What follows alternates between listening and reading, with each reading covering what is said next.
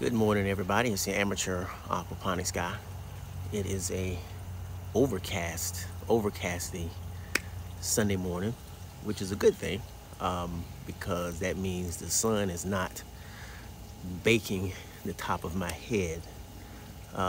So what I'm gonna do this morning, if you can see just over my shoulder, the 2 grow beds that I put down a couple weeks ago. I still have the 3rd grow bed to put over here and set it up.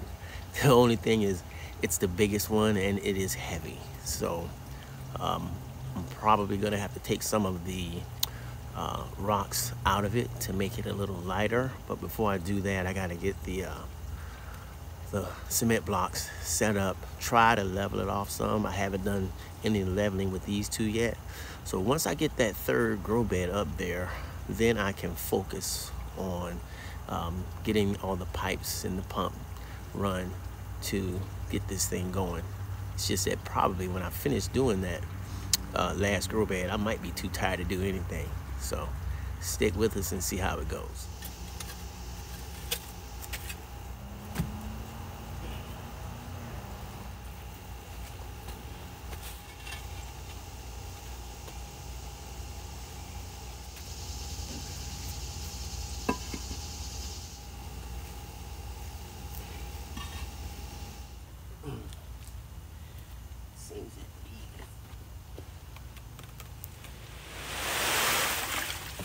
It appears that my bees like that water.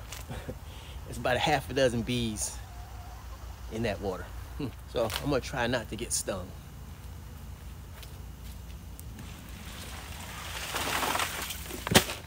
I don't know. There's I am not sure. Honestly, there's enough bees around there that I might need to get my bee suit. Let me think about that. So, as you can see, I got my bee suit because I really need to get this thing moved. But I'm just not trying to get stung today. So, I figure I got the suit, so why not wear it? So, let's get it done.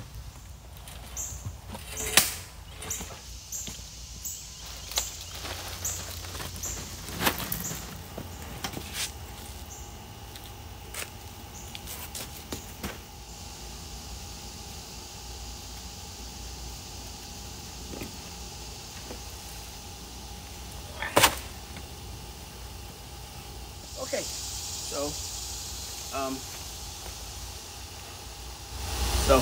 not sure if you realize what happened, but I just broke my grow bed. Yeah. So for now, I'm gonna have 2 grow beds instead of 1 because yeah, it just cracked, and I don't think I'll be able to fix that. I'm gonna try. I think I might be able to, but I'm not sure. So even though we had that problem of cracking that one, I still have the other 2 that are there, and I can just get them lined up and still do my plumbing and get the pump. I'm just going to be using 2 grow beds instead of 3. What I will do is eventually, when I get a chance, I'll go to the hardware store and get another bin, and I'll have to do the plumbing, drill the hole and all that. Yeah, so I'm a little bit disappointed, but it happens. So hey, thanks for watching the amateur aquaponics guy. Take care, everybody. Oh, don't forget, if you like what you see, please hit like or subscribe. Take care.